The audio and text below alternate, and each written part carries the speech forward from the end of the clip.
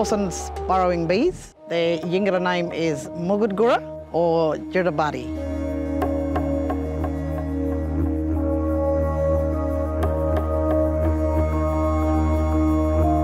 Because I was born and bred in Carnavon. When I was growing up, I used to ride horses out to the beach, and like this time of the year, we could hear this buzzing for miles. And we knew they were bees, but we didn't know what sort of bees they were. So we used to just ride around them.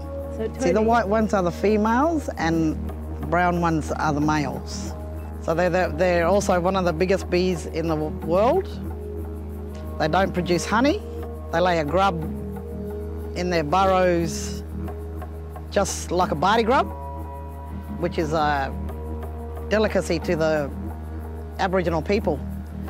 So after mating season, you know, a few, well, maybe 3-4 months after that, they go and dig them up, dig the burrows up and put the burrows in the coals and eat the grub. All the females are in the burrows, so the ones that are flying around would have mated already. Yep.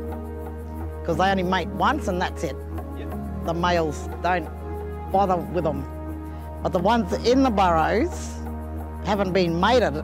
Because they don't produce honey, they do get their honey from the bluebell and the poverty bush, but the honey goes into the burrows to feed the grub.